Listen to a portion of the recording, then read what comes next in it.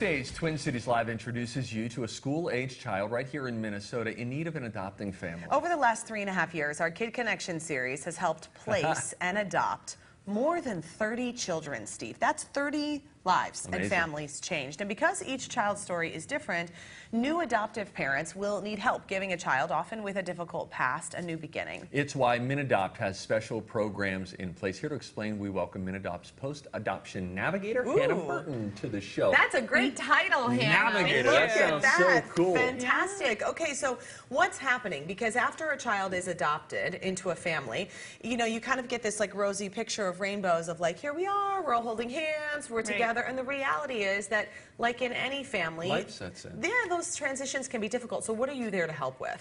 Yeah, that's exactly right. We know that every family needs ongoing support, and we really want to try to do our best to connect families to a network of support even after they've finalized an adoption, just so that they are prepared and are equipped with what they need when a challenge might arise. And is this picking up the phone? Is this, I mean, what does that look like? Because I would imagine it can't be too many days go by that suddenly the adopting family thinks, oh goodness, then that first moment of, I need a little assistance here comes up. Yeah. So families can contact us by phone or email.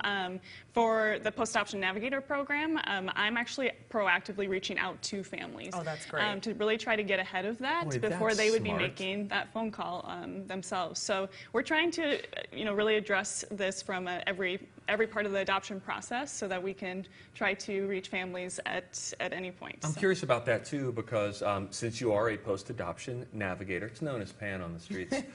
Since you are that, when you call these families and you reach out proactively, what's a common concern that you hear from adoptive families?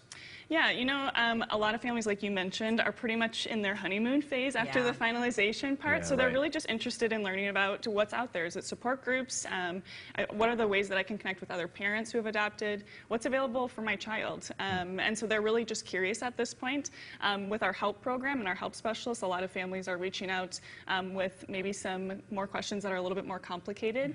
So they're really there to help tailor resources and referrals to meet the family's specific needs. A lot of these kids, I can imagine, because they don't understand family as a permanent thing. They think of family as being really conditional, because that has been in their past. What we've learned about a lot of these kids is that has been their experience. So are there times when some of these kids are maybe pushing the boundaries a little bit, saying, will you really love me if this? Are you really going to be there? Because I would imagine that's a bit of a defense mechanism. Oh yeah, some behavioral challenges come up, and we know that that's a manifestation of a lot of things going on, maybe with grief and loss, trauma, attachment. And so our adoption, our HELP specialists are really specialized in adoption and understand that and can help tailor resources to really support the family. That's great. Before you go, tell us about MinAdopt's education program, and what do you guys really focus on with that? Yeah, our education program has really grown. We've doubled the amount of workshops that we're offering. We do both in-person and live webinars. We can also provide recorded webinars on our website. You can find all that at minadopt.org. And this is for folks who are considering adopting? Really across the adoption journey. So families who are considering adoption and haven't really even dabbled in anything yet, all the way to post-adoption. So families who just want to understand more about what's happening in my family right now, what's going on for my child, how can I learn more about that? So I would just say check out all the workshops that are available on our website. There's a ton of new stuff there every month. And I love seeing that what I think has been so special has been to see the families that Kelly has shown us that have adopted, that it's not always a mom and a dad with a dog and a cat, right? I mean, family can look like different things. That if you feel like you might have room in your heart and in your home for a school-aged child, just because you don't look like the traditional family doesn't mean that it's not an option for you. Absolutely. That's so true, and that's an important message. They're looking for consistent love.